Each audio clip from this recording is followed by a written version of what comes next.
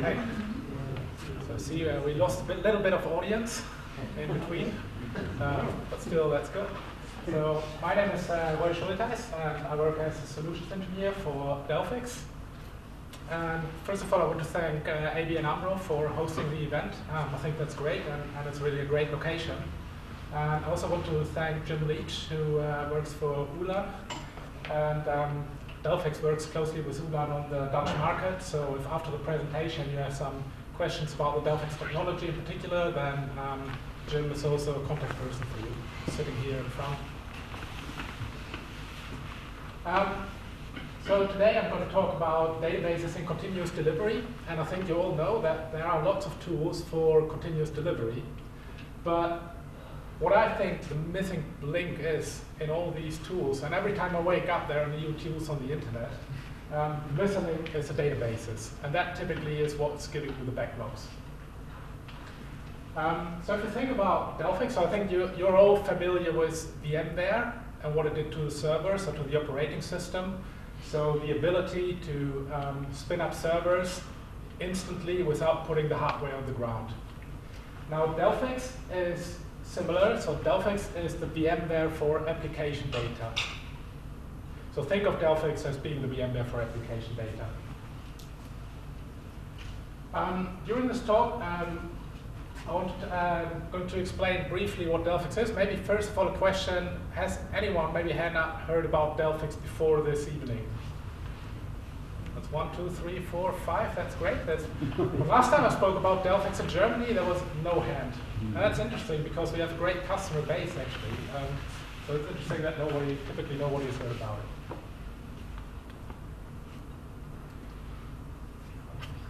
Okay. So if you think about your IT estate to date, then you have to manage 10, 20, hundreds of applications. And for all of these applications, you have this constant demand for new upgrades, new functionalities. You have to deliver new functionalities to the market. And for all of these applications, you actually have this demand to deliver new functionalities to the market. But all of these projects actually kick off big data management requirements. So all of these projects actually require a test environment, a dev environment, a UAT environment.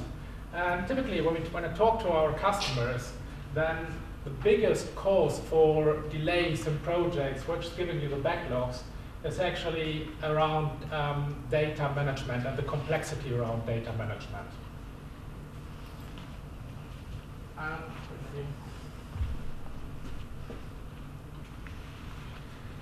And the reason for that actually is that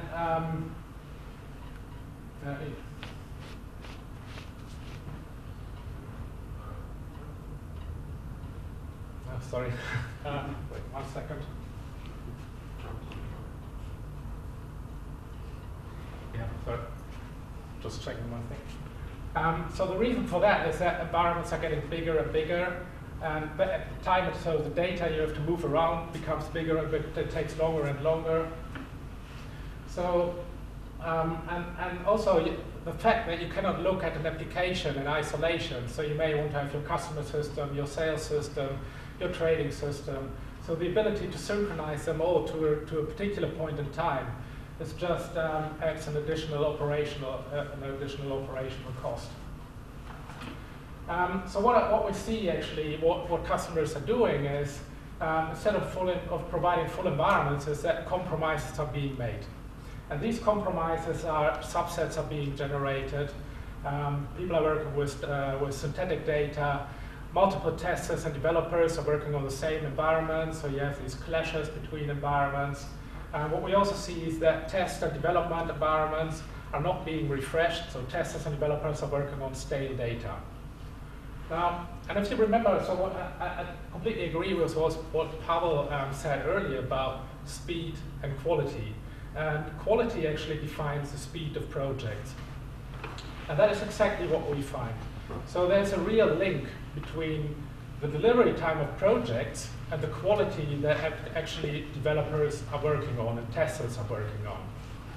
So if the first real environment or the first representative environment for your production system is your performance test environment, and you find your bugs there, then you're right at the end of your project life cycle. So you have to go all the way back to the beginning. So finding bugs early in the development life cycle is actually far more economical. And if you think of that from a commercial perspective, then finding a bug at the beginning of the project lifecycle, so during the development phase, may cost you £1. Finding a bug in the performance or UAT environment costs you maybe £100, and it's even more expensive if you find it in production.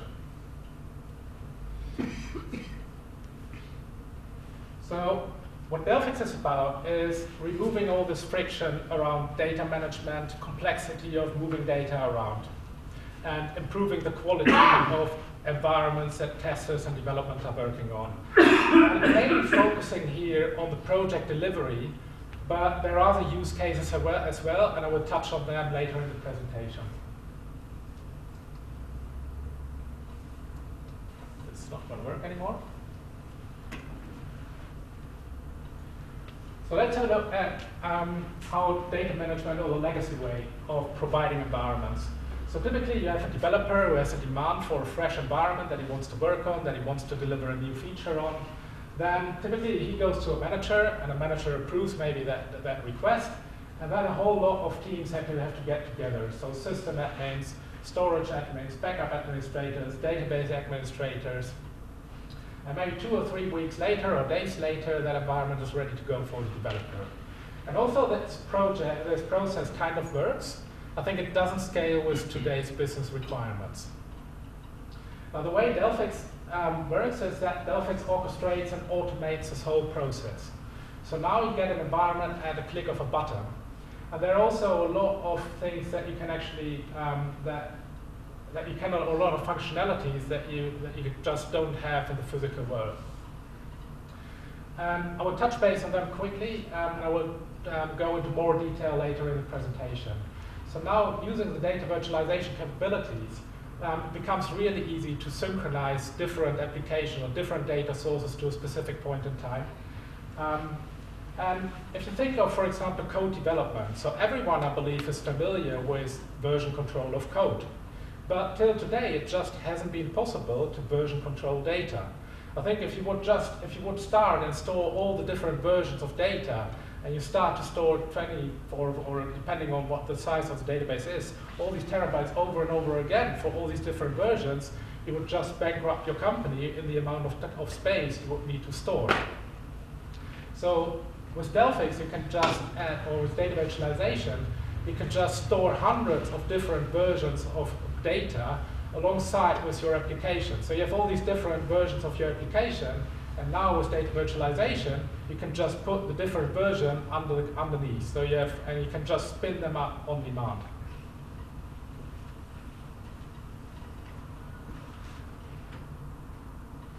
Now that we know how Delphix, so I want to cover a bit about how Delphix works. So in a very simple way, typically you have a production system, so the black system here, and you have a multi-tiered stack, so you have an application, a database layer, a storage layer, and then this whole system gets replicated into the non-production system, be it dev, test, QA, and so on. And there's a lot of complexity, as we discussed, around that, providing these environments. And all these environments have their own storage, their own database sitting on top of it. So the way that changes with Delphix is that we virtualize the storage layer. So Delphix itself is a software appliance that you put on a standard hypervisor like VMware. So you use your own server, and you add your own storage to it. And then what we do initially is we make a copy of all the production data, and we store that on the Delphix engine. So we compress that data, and what we see is typically about a half or a third of the original size of the data. Now, once we have collected that initial copy, and that is a one-time task, and we never do that again, is we triple feed the changes in from the production system. So we collect the change data from the production system, and we add that to our initial copy. However, we do not actually change existing data blocks, but we do add the change data to our existing copy. And what you get is this sort of time machine. So from the point in time where you started to collect data from the production until the latest point in time where you did that, you now know how the data looked like for every single point in time down to the second.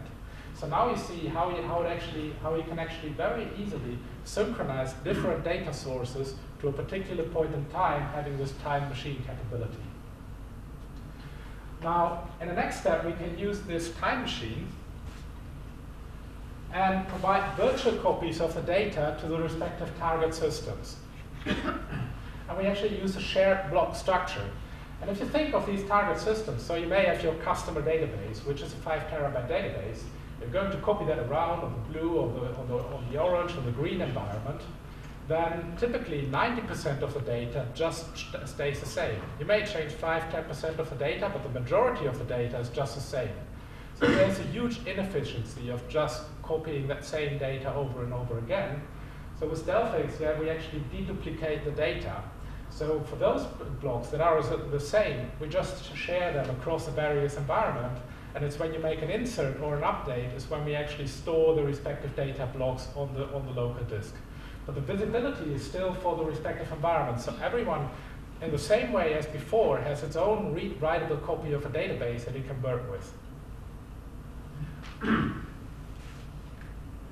this whole process is completely automated. So extracting the change data from the production, putting it on the Delphix engine, providing the virtual copies to the respective environments, so that now the developers can use the database as a development tool, so they can refresh the data from production, they can bookmark the data, they can version the data. So all this becomes really easy to do for the developers. Does this make sense so far? Yes. But will the database server see? It's for them, it's only a file? Yeah, so for them, Delphix just looks like a network-attached storage device. And we present the data over the Ethernet to the respective target environments. And because when we present a virtual copy of the data, and virtual is because we are not physically duplicating the data blocks, when we present that virtual copy, we can do that instantly because we are just sharing the same blocks with the other environments. So now a 20 terabyte database is, how long does it actually take to start up the database? But you can present those data files instantly to the respective environment. Yes? Do you get a performance penalty on the production server if you copy or keep incremental changes from the production side to the local development side? Yeah, so typically we do not see that. The way how we extract the changes from the production server depends on what the database is, or what the data is. So typically data is stored in databases.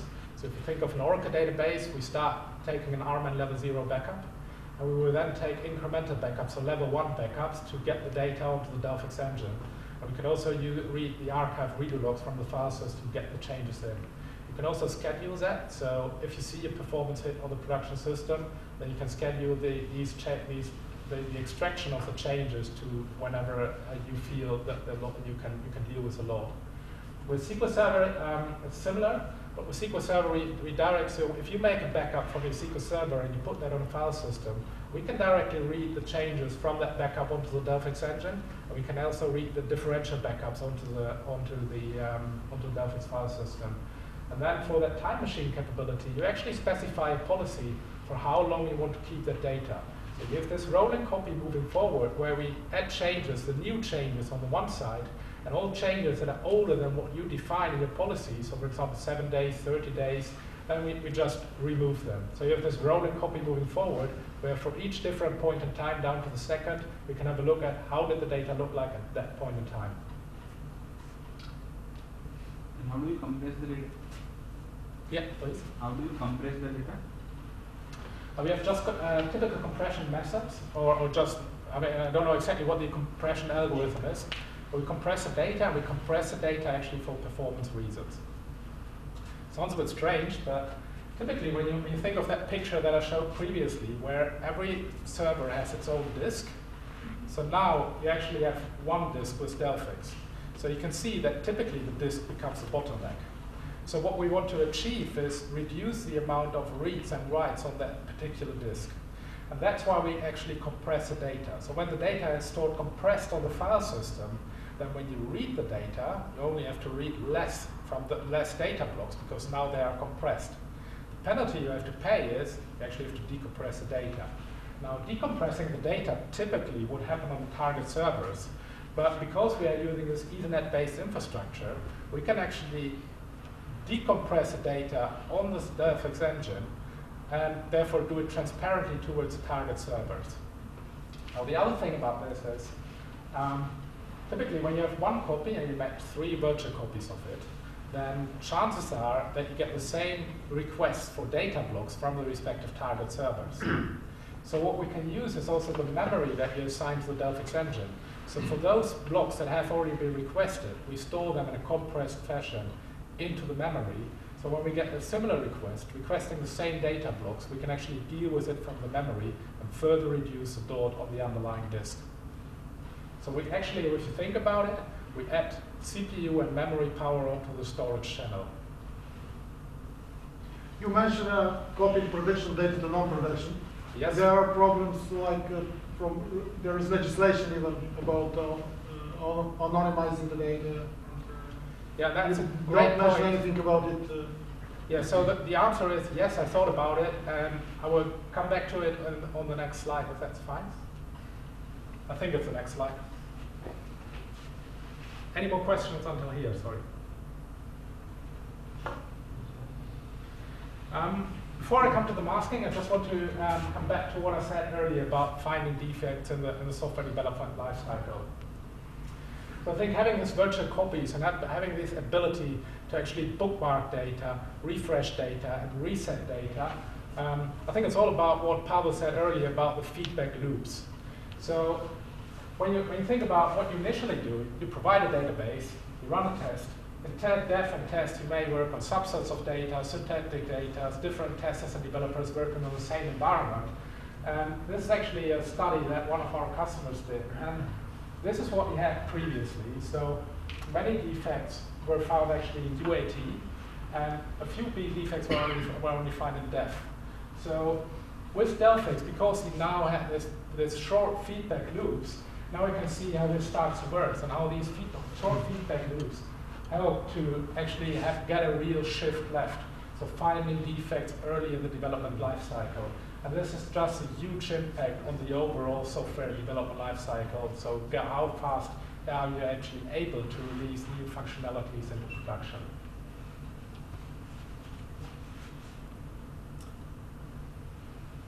And one more slide about the testing. So I think from what I discussed earlier about being able to instantly provide a database, no matter what the size is. So here I have another example where one company did one test after the other, so very serialized testing.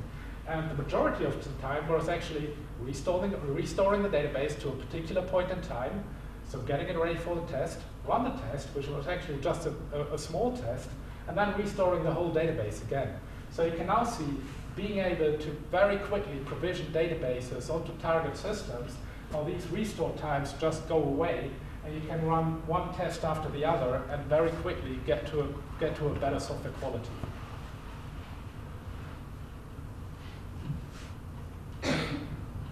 Now come back to actually what you said, and I think database security in this whole world is very important.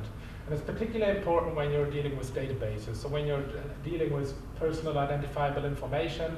And I think there are good reasons to not use real data in non-production systems.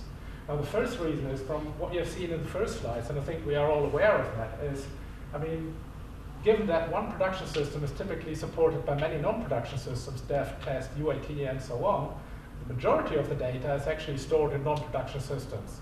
And non-production systems are typically far less secure than production systems. So you have more developers with high privileged accounts, you have DBAs, you have lots of DBAs, and they are less monitored than production systems. So I think there are good reasons to secure data in non-production systems. And the other reason is there's this general data protection law, which has huge fines for companies. That's coming in place in 2018. Maybe hands up who has heard about the GDPR? Okay, so that's, I think, maybe 20% of the people in here. So it's a general data protection law that's coming in place in 2018 and is replacing all the national laws, data protection laws, basically. And when you lose data, now with the new GDPR, you actually have to inform the European authorities within, I believe it was 27 hours. You have to inform your customers about your data being stolen. Also, and there are huge fines for companies, which can be up to, I believe the latest number was 4% of the annual revenue of a company, so huge. Am I right to say that also directors can be held personally responsible? Absolutely, yeah. So also directors can be made personally responsible for losing data. So I think replacing real data and non-production data with fictional, realistic data becomes key and becomes standard, I believe, in the new world. And before I actually worked for Delphix, I worked in the information security team for Oracle. When I spoke to customers, there were many challenges that have been highlighted why actually customers do not mask data or do not secure the data. And I want to touch base on them quickly. And I will then later also explain why masking and virtualization complement each other very well. So the first thing I got to mention was speed. So it takes a long time to actually provide a new environment. And just masking data, if you talk about huge databases, adds another 2-3 days on this environment, downtime on this environment, which means the time it takes to actually provision an environment, making an environment ready, is also, the developer cannot work on that environment. And masking just adds another few days on that. Now the second one is, it's very difficult to mask data. You have to find the right algorithm, you have to present the realistic data to the application, credit card numbers, email addresses, and so on. And the third one, I think is the most important one, you cannot look at an application in isolation anymore. You have to look at an application in an integrated environment. So you may, as I said earlier, if your customer application, sales, trading application, so if you mask data in one application, then you have a service bus between the queuing systems, you may have a SOA layer on top of it, so these applications talk to each other. So when you take a customer record from one database and you want to match that with a customer record in the other database, you want to make sure that if you mask the data, you do that consistently across the database, otherwise it's not going to work anymore. And once you solve the first three of that, then you want to make sure that this process is actually repeatable. So you can do this masking process over and over again, so once you have changes in production, you get them into your non-production system and improve the quality of that environment so you get a realistic testing. Are there any other challenges that you see around data masking? Or do you think this covers more or less what you're doing? Typically, when I initially showed this slide, I asked who is actually masking data, but I understand that's a sensible question and I won't ask it here. Of course. Before I go more into data masking, so what I've prepared, I said earlier, is also a little demo environment. And this is actually the logical architecture of my demo environment. So we'll explain a bit what my demo environment consists about, and I will then show what you see here on my demo environment. But demo being a demo, so it might be over after 10 minutes. So what I have is, I'm simulating a production system. I'm taking the two major databases, I believe, so an Oracle database, which are called LLGR2, a SQL Server database, and for simplicity, I also have an application configuration directory. So this is the data of my production system, let's assume that. And on that Oracle database, I have an HR database running on it, because HR typically is sensitive data. Now, what I have next is I have this Delphix system here. So I'm collecting the change data onto the Delphix engine. Now is where data masking actually comes in place. So I have this physical copy that I took from production sitting on the Delphix engine. Now what I do next is I make a virtual copy available on the, for example, staging system as an optional step, but it's what I need to do when I want to mask the data. So I make a virtual copy available on a target server, and I then run my masking methods against this virtual copy of the database. So what Delphix is actually going to store is the data that I'm actually changing, so to mask the data. So the storage overhead you see is how many records did you actually change to secure your data. So now, for the Delphix engine, you have a secure data, an original copy and a masked copy, both available, because you can say, for reporting purposes, I may want to have a copy that's unmasked. For development and test, I may want a copy that is masked. Now, on Delphix, I have this original copy, the masked copy, a masked virtual copy, and now I can also take this masked virtual copy as a source for my testing environments. So you can not only create a virtual copy based on a real copy, but I can also use a virtual copy as a source to create further child copies. So not only parent-child, but also child-child. And that is important because now I only have to mask once. And I can then use a mask copy and create as many virtual copies as I need for my test and development environments. So now the testers get these copies of, or these virtual copies secured from production in their non-production environments. Plus they get this functionality that they get also this time flow capability where they have maybe version 1, then refresh the data and they get the latest data from production, or you have T3 or it's version 1, and at some point it chooses to do a reset, so it goes back in time and resets this whole database to just back to the beginning. So on the staging server, you're just, yep. Could this team 3 also make changes to their copy of the data and then get back to version 1 so that they, I mean, is each individual copy able to have changes on it as well? Yeah, so, I mean, if you look at your environment today, you may have simply saying 3 servers on which your databases are running. So the only thing that changes is that now the underlying data is provided by Delphix. So each of these teams get read-writable copies of their database in the same way that they get before. The only thing is having a virtual copies gives you a lot of functionalities that you don't get in the physical world, like refreshing your data almost instantly, so you reduce the turnaround times. Resetting the data to a specific point in time, which is important for continuous delivery where you need this short feedback loops. So to answer your questions, yes, you get read-writable copies in the same way as before. And on the staging environment, you're just creating one version after the other as you receive changes from production. So for the development teams, they can refresh their data from the Monday version, Tuesday version, Wednesday version, so they can iterate through all the cycles and therefore very effectively test new software releases.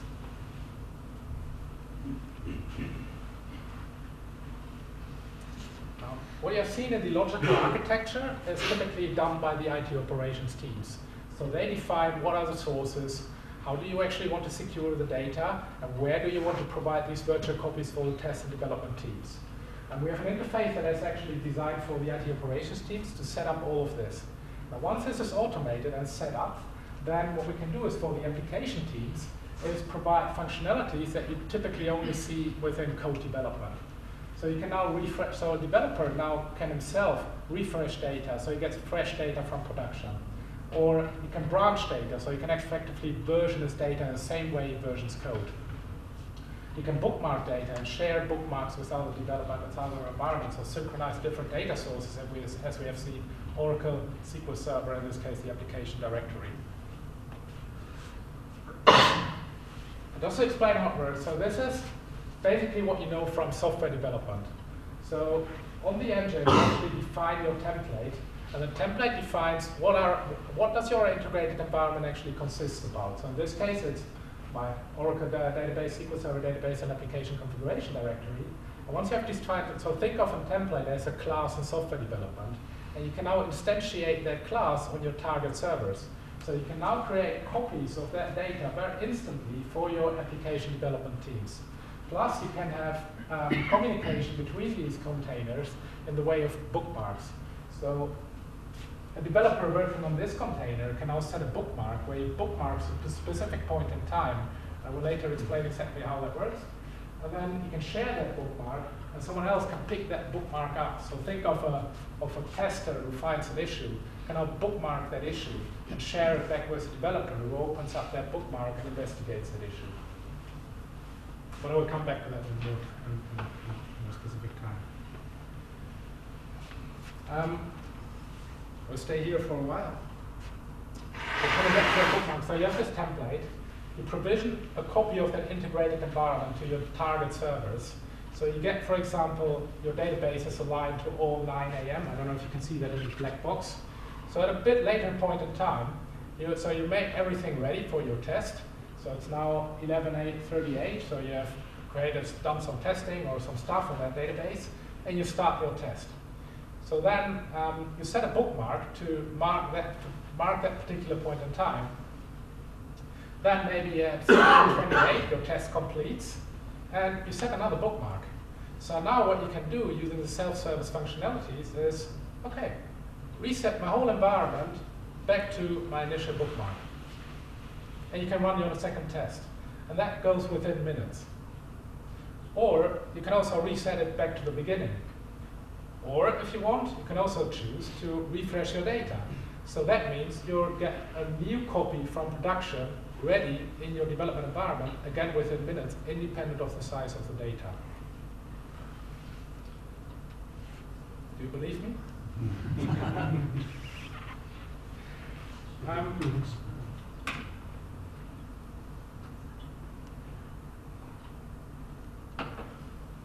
So I have a little demo that I want to show. And I first want to show these different data sources. So I have a SQL developer. And as I said, I have a little HR schema in here. And this HR schema just contains of tables you would expect in an HR schema. And I can run my select start from employee, so this is my production database. I have also this folder sitting on the production system with an employee's text. So what I want to show is what I discussed earlier about the challenges around data masking. Two different data sources with the same customer data, and you want to mask it consistently. So as you can see here, we have the same custom employees IDs and first names in this flat file. Now, let's assume you have a developer who now wants to have a new environment in which he can test this new or develop this new functionality. So now you just use your browser and navigate to the IP address of where this Delphix engine is deployed, and you log in with your user account. What you then get is this sort of self-service interface. When I first saw this interface, it looked to me like a video-on-demand platform. And I believe it's kind of easy to use as a video-on-demand platform. So what we see here is this timeline. So we see where this environment got provisioned.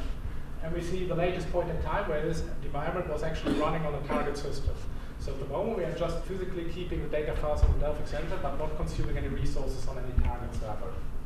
And when I scroll down here, then in the sources, I can actually see what this environment consists about. So as a developer, I can directly see the application configuration directory, the Oracle database, SQL Server database. And using a shared storage, so I can also see the only amount of storage I actually need is what is the amount of change data I made of my personal environment, in this case about 6 megabytes. Even though this environment being about in size 1.5 gigabyte, or is about 1.5 gigabyte in production.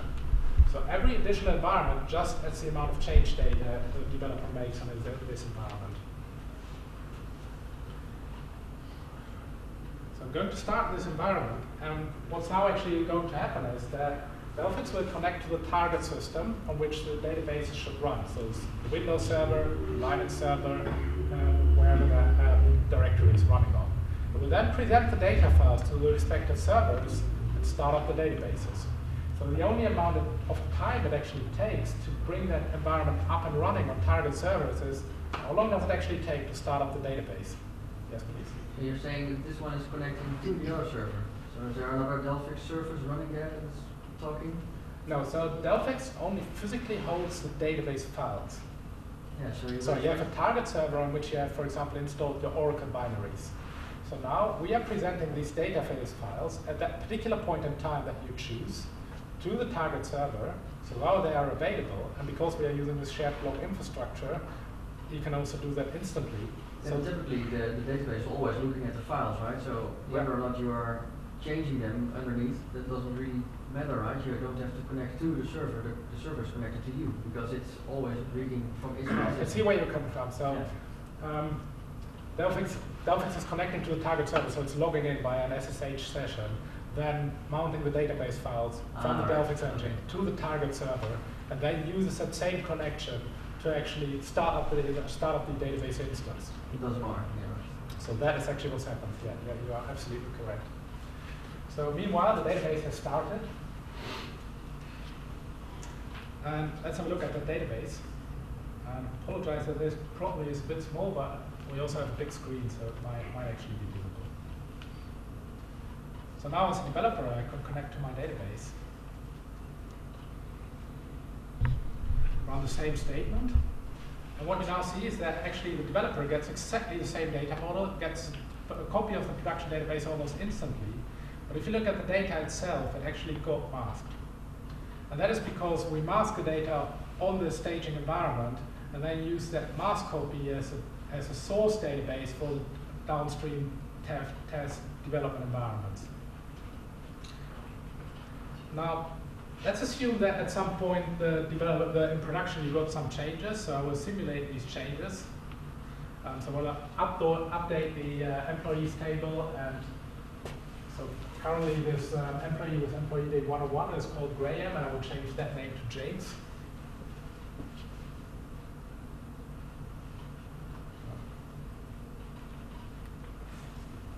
Updated, commit the changes.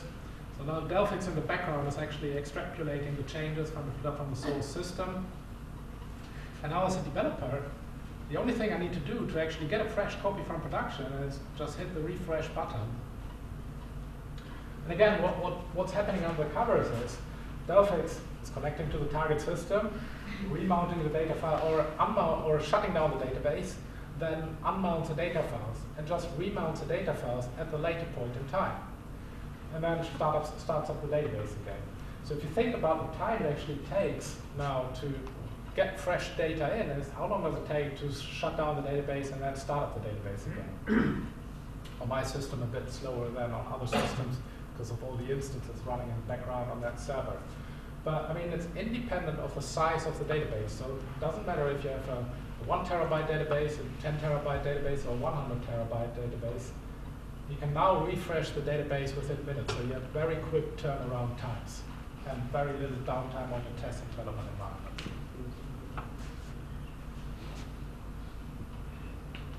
Are there any questions while we are waiting for the refresh? Yes, please? Are you only supporting SQL Server and Oracle at this moment? No, so we have support for unstructured files, which is for what we typically use for application data, but also application stacks. So if you think of, for example, eBusiness Suite, you have an app stack, DB tech stack, database stack. So unstructured files.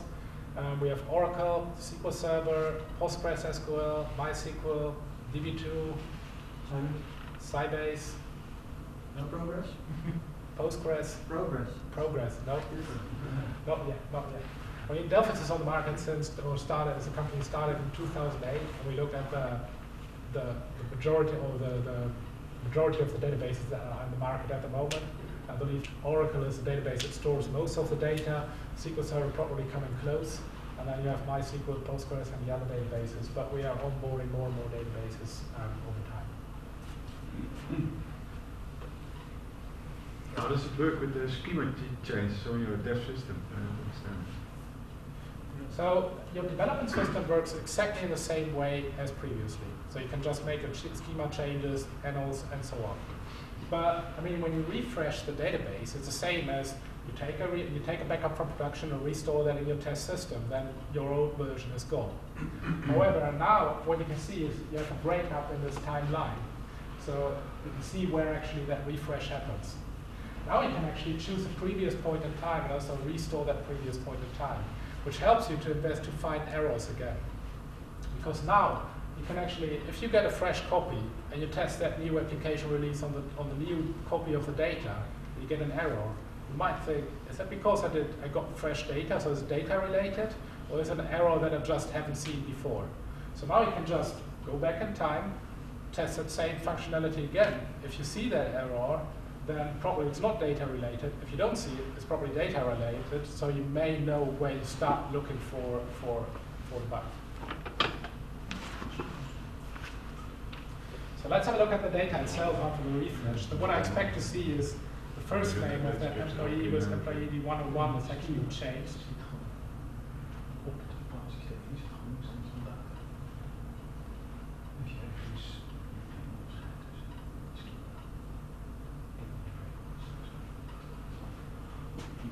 So what is it, when you compare the two versions, so the original version, so this is, I didn't delete it, so you can see that only the first name of employee with the employee 101 has changed. And that's even true within the masked copy. So even in the masked version of the database, you can only see you only see those changes that have actually been made in production. And that is because in the background what we are using are deterministic masking functions. So for given input values, you always get the same output values. And that means that only those changes that you make in production actually make it through to the non-production masked versions, which I believe is very important for those people actually working with the data. So testers, there's always their favorite records that they look up in the database that they work with. So now those records actually stay the same as long as they don't change in production.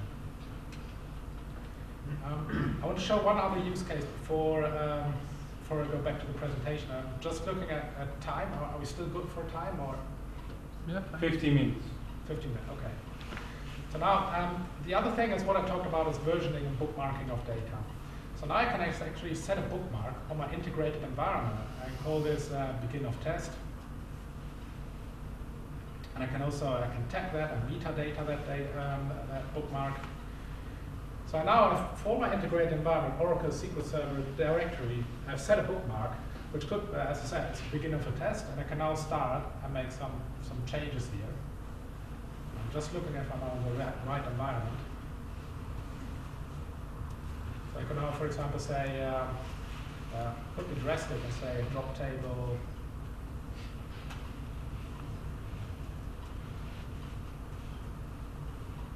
So I hope that also answers your questions about schema changes. It's maybe not a very effective test, though. But at least I get some feedback, table employees get. So I could also create a table.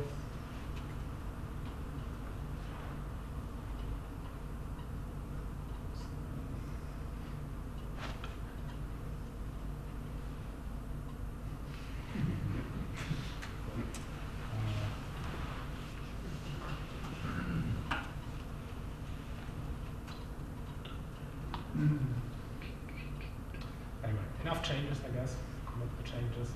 So now that I've completed my test, wonderful test, I can set another bookmark and say, okay, end of test.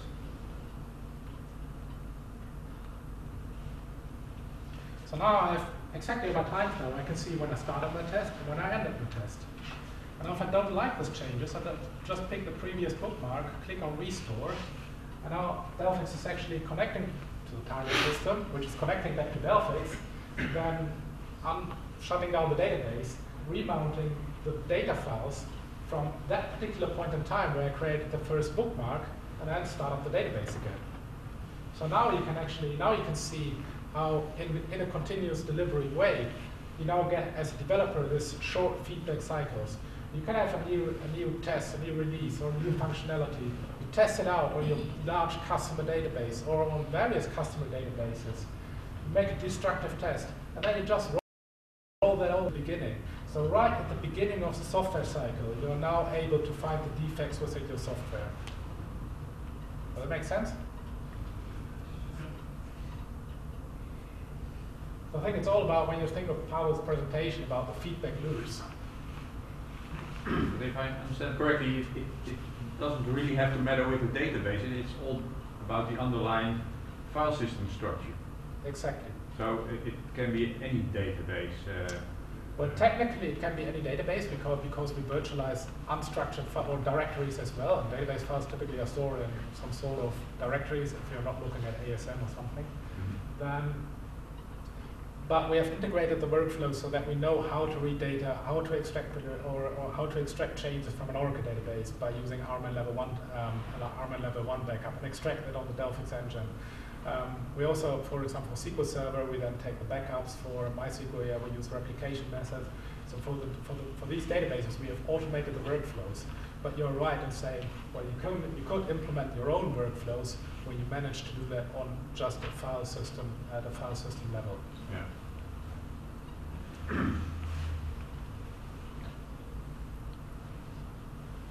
Okay.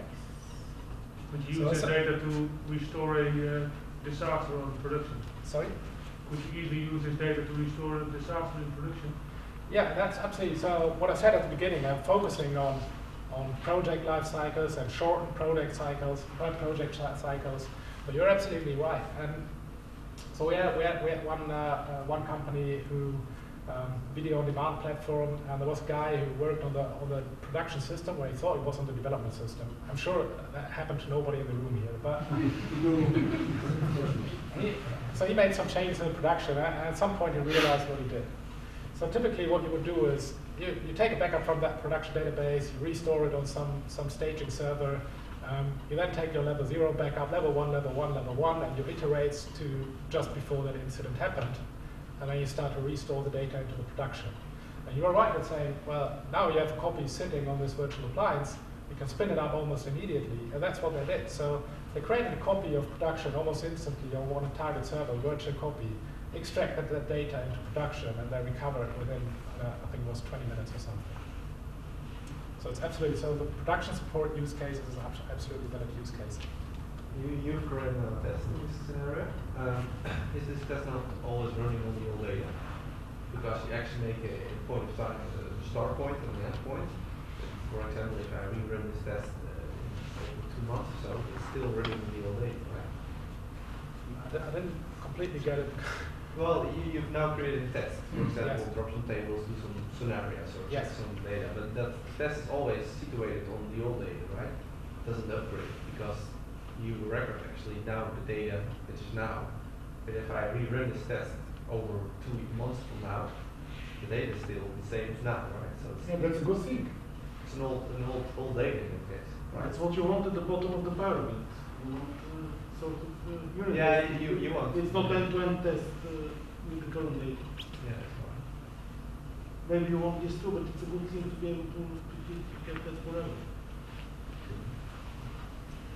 I'm not sure, just didn't get the complete issue here. It's not, but I think always about the data you're working on.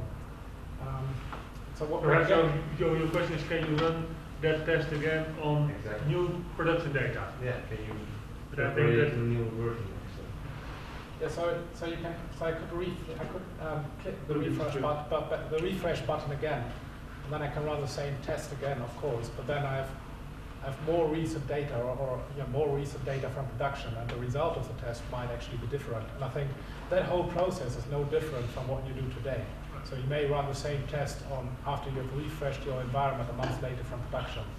But having this time flow capabilities, you could still go back in time and run that test on the previous version of your database, because now it becomes really easy to store many, many versions of the database. That one was first, and I come back to you. Just wondering, can you also keep track of database states that are not related to each other? For example, me as a product company support 2 clients, that client 1 has an issue, and I would see if the same scenario gives problems with client number 2. So the question is, you have two different database, or 2 different database states, and me as a DevOps production company, I've noticed an error with client 1 because it told me up. yeah. I want to see if the same scenario also gives errors with the database of client number 2. I think nothing changes from what you're doing now. So it's just the ability of being able to provision a database at a specific point in time on a target server almost instantly. But it supports that you can easily switch between those? Absolutely, yes. And we show that, I mean, I can pick that up. I'm just looking again at time, so we have 10 minutes left, I guess. I think what you're talking about is also, I mean, these bookmarks, I can now click on the share button, which means if you think of that slide that I showed earlier about the template and the various containers. So now I've shared this bookmark, and let me also stop this environment because otherwise I'm running out of resources. Currently logged in as a developer. So now in the role of a tester, I'm logging back into the system. So as a tester, I have my own container I'm working on. I start that container, so now even as a tester, I have my own environment, full-size database that I can run my tests on. And now if I go back to the bookmarks, or down to the bookmarks, I can actually see these bookmarks that have been shared within the same template. So now as a tester, I can pick up end of test. I'm just waiting for this one to complete. And now I can restore that bookmark in my own environment. So I get exactly that state in which the developer left his environment in my environment.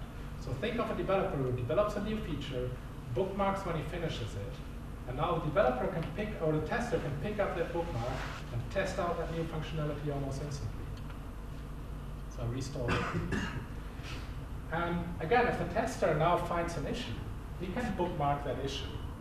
Give that bookmark the number, for example, the ticket number that it generates in Jira. And then the developer can pick up that issue, that ticket number, and resolve that issue. The tester, in the meantime, just resets his database and runs a second test. And every time he finds an issue, he just makes a bookmark and registers it in Jira or whatever. And just to say, all I'm showing here in the web UI is also available through a web service API. So that is what you need when you talk about Jenkins, when you talk about Puppet, Chef. So, and the web service API actually provides the same functionality as the UI, and that's just because of the architecture of this. So the web service API is the main interface, and even the graphical user interface talks to the web service interface. So every time we introduce new functionality, it first goes into the web service UI, and the web service API, and then it goes into the graphical UI because of the architecture, it first needs to be there. And we also have a command line interface that can be used in the same way as the web service API. So if you prefer doing something on the command line, that's also available. But typically when I show these things on the command line, it's much less exciting.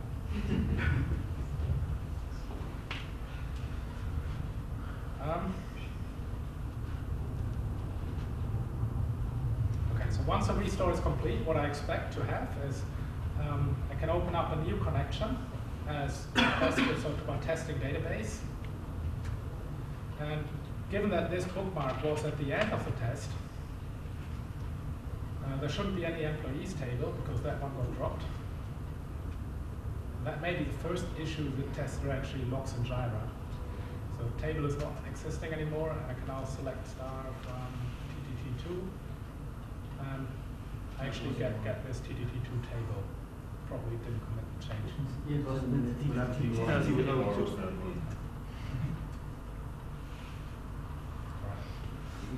Just remember that TTT table was already in the system, created TTT2, but then inserted into TTT. So actually now as a tester, I introduced this new functionality. As a tester, I found out what went wrong. Okay.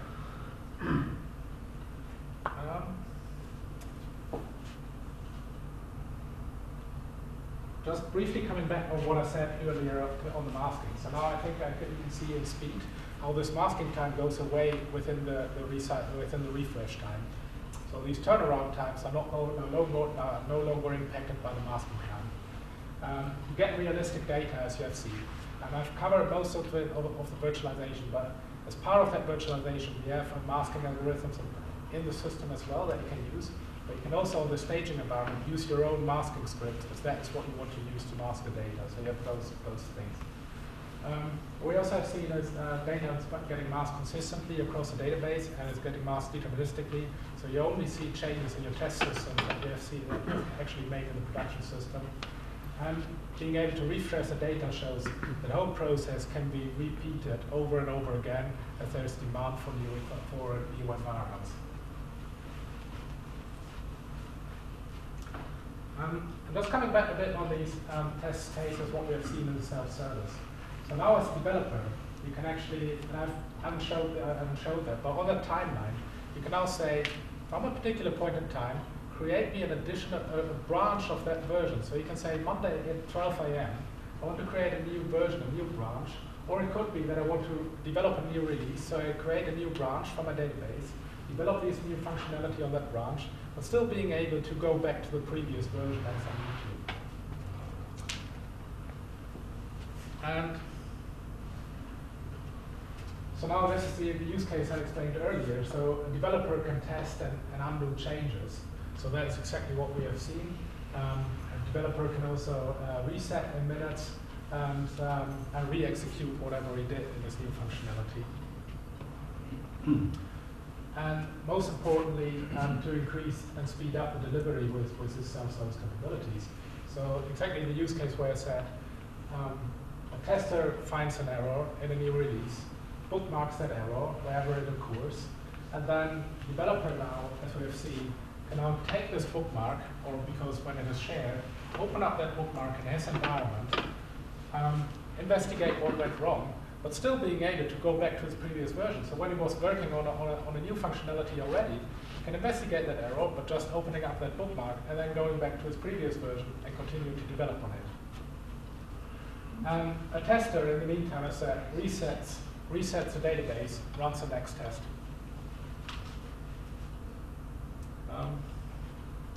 Just a bit about on the functionalities that you saw on the self-service, just being cautious of time and run over it. One thing I want to focus on, is I think cloud, meanwhile, is a hot topic. A main reason that I get when I talk to companies is why they don't want to use the cloud, particularly in Germany, is they're concerned about data security. They don't want to share their production data with any cloud provider and putting it on there, particularly if they're American. Now, what we've seen is you have this Delphix engine sitting on-premise, and you're able to mask the data on-premise.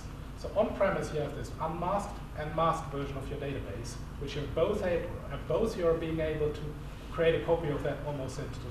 So reporter can get an unmasked copy, tester can get a masked copy. Now, you can output, because Delphix is just a software appliance that you put on a standard hypervisor, so you can now also put another Delphix engine on the AWS cloud, and then only replicate the masked version of that database across to your cloud provider. And then on that cloud provider, you can now instantly spin up test environments, development environments, with huge data sources, 10, 20, 30 terabytes. And everything that gets replicated is only the change data that eventually you get from production, mask, and then get across to your cloud provider. So I think this actually is also a cloud enabler if you're looking at test and development and extending your capabilities to cloud providers.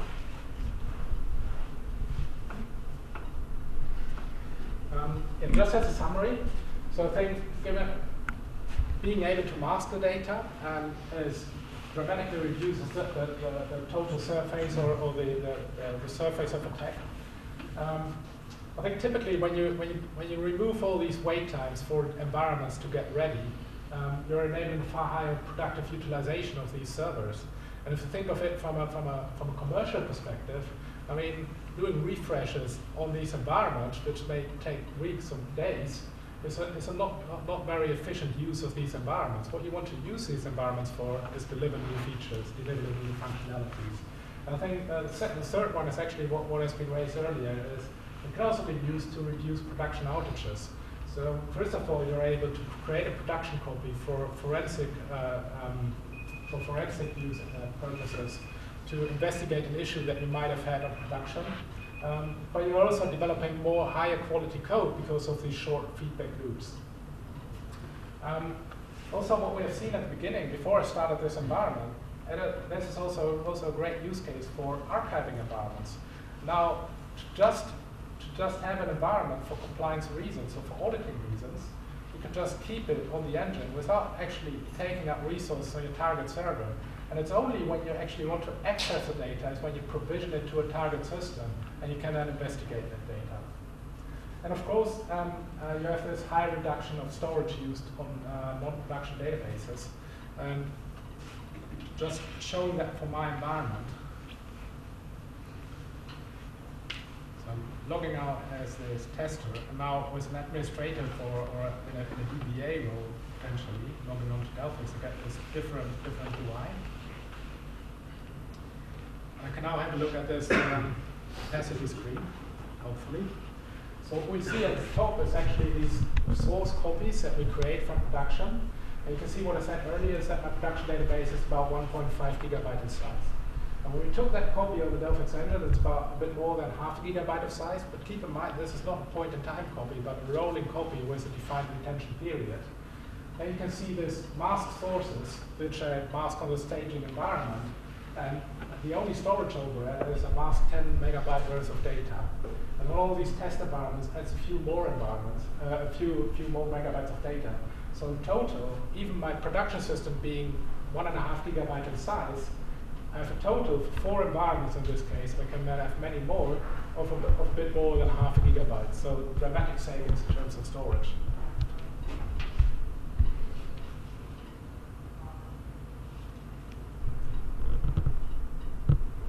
So that concludes my presentation for today. And I hope you found it useful and you got some information to take away. And thank you for listening all the time.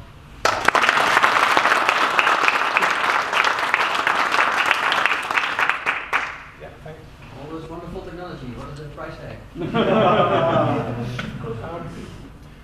Let's talk about that later in the room. I mean, I'm just looking at this from a technical point of view, so I'm a solutions engineer.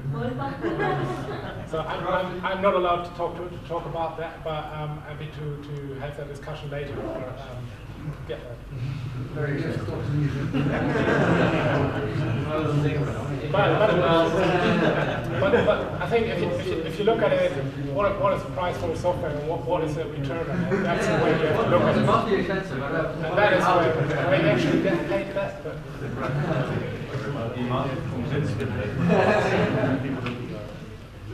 I'm sure that the software is flawless, of course, but what happens that if Delphix makes an error? Because it's pretty fundamental what it does with the data, and how can you restore errors it makes as a user? Corrupt your data completely. Yeah, so absolutely better. I mean, so first of all, Delphix is typically used for non-production environments. So it's just connecting to the production environment to extrapolate some changes, but the production environment is not impacted by any failures on the Delphix engine. And also, any refresh or any operations you do, there's no impact on the production system. Now, still, non-production systems being critical, and you don't want to have any downtime on it just based on an error in Delphix. So the use case that I showed for replication is also valid for two on-premise Delphix engines. So you can have replication enabled between a passive and an active engine, and you can just fail over to the passive engine when you need to. Also, Delphix sitting on, for example, VMware, you have also these high availability capabilities of being sitting on a hypervisor. So you can have vMotion to migrate to a different piece of server. So, but high availability always is, you have to look at what do you actually want to cover. Burning down your data center, then you may want to have one engine in one data center and another one in another data center. It's always about recovery point and recovery time that you want, objective that you want to achieve. So I think it's a more detailed discussion that you would have to have depending on exactly the use case you are looking at. Any more questions about what you've seen? Yes, please. Maybe a bit different, but from a continuous delivery viewpoint, why would you want to have all the data from production in your testing environment? I think that the main reason is that to really efficiently develop and test software, you would want to do that on the production environment. Well, that obviously isn't possible. So the nearest you can get is a full copy of your production environment. And the reason you don't do that typically is because it's so complicated to put it in place, and the data is so huge to get it in there. So you work with subsets or synthetic data, for example. But I think the best results of a test case is what you get on the real data. Would you not agree on that? No, I'm not a fan of databases in any way. So okay. I try to skip them whenever possible. But for example, for our microservices, in our development environment, we just boot up in a database. We execute the startup scripts, and they fill up the database with every data that I need for my tests. And that's all the data that I need, which is basically a few records. Yeah. And they test the cases that I came across. And if I find an issue in production, then I recreate that issue in my test database, and I can test anything that I want. Well, I think that's absolutely valid for your particular environment. As you go further down the process, and getting to the end of that project lifecycle, you get into a performance test environment, for example, where you do a test on a full-size database, or you get to a user UAT environment. At some point, you may want to do a test on a full-size database. Even if it's just to get a feeling on, does your script run in the amount of time it needs to run on? And I had, when I worked for a telecommunication company in Germany, I developed a nice feature to get, that was when T-Com and T-Online merged together, and they needed to get the orders over from T-Com to T-Online because they wanted to put those together, have internet and telephone as a package to deliver it to customers. So I tested all this functionality, and we did all this functional testing. And then we released that new functionality into production, and then the next morning when we got the first about 1 gigabyte size of orders into the system, and what was full of XML data, then I came in and it just finished, I think, most 5 or 10% of the data. And I got a heart attack, really. I think that is just because I didn't test it efficiently and not on full-size data. So I think what I did then is I was able to create some indexes and therefore solve the issue on the tables. But I think what it shows is, I mean, the further down the road you get, I mean, the more difficult it is to fix the issues earlier in the life cycle. Last question. On top of that, sometimes you can't reproduce an issue, which is in production you found it, and in dev environment or test environment you can't reproduce, then you need that data in your test environment to reproduce it. So that is why it is very useful to get your refresh data in your test environment. But do you then need all the data or only those specific? In some cases you really need it. I mean, I have seen that many times that they have an issue in production, but you can't reproduce it in test. So obviously you know that it is data related, but you get a refresh data from the production and you try to replicate that issue. The first problem is that you don't know where the problem is, so you can only have to. Afterwards, you know what data you should have copied. Well, it's probably at that moment you one don't specific know. order, specific But I user, think right? there are valid use cases where you just may want to work on very small sets of data. And there might also be training environments where you do not want to have this long-running batch jobs where you want to have quick results. So there are good reasons why you do not want to have full sets of data. But I think in general it improves quality if you work on a like-for-like environment. And then if you look at, I mean, all these DevOps tools like Puppet, Chef, where you code your infrastructure, or where you have Docker and you provide this application container on your target server, then still the question resides, so what are you going to do with your 20 terabyte database? And I think that is a missing link in the whole story. So once you solve the bottleneck of having the data, or the data as being a bottleneck in time to get it over to your non-production systems, then that enables the usage of all these DevOps tools, or like Jenkins for continuous integration, Chef, Puppet. But I agree that in some use cases that might not be the case, and you may want to work on very small sets of data where you run a test to get quick results. Again, what I said at the beginning. So Jim is available also for questions because he's very knowledgeable on Delphix, and we work together with him on particularly in the Netherlands. And of course, I'm available in the evening if you want to grab me and have some more questions about what you're seeing here.